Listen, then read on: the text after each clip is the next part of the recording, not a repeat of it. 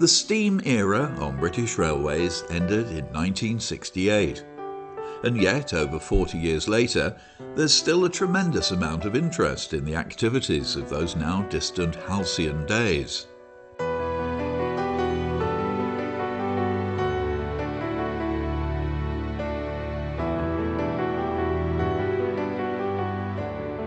In the post-war years, British Railways were able to offer a real career structure, and in part 1 and 2 of Engine Men Reminiscing, we're going to look mainly at the progression of the lads who left school to join as cleaners and their careers as they gradually progressed onto the footplate.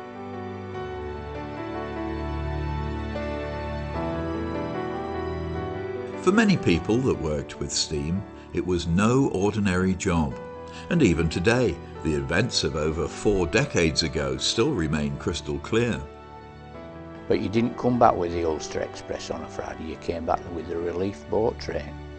And it was a Britannia, 7021, I'll never forget it.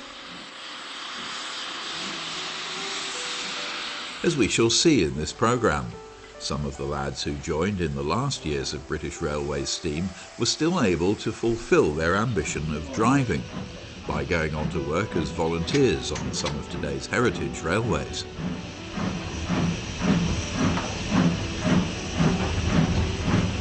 Thanks to the recent discovery of this remarkable and extremely rare colour cine film, it's even possible for us to join some of the people featured in this programme as they went about their work nearly 50 years ago.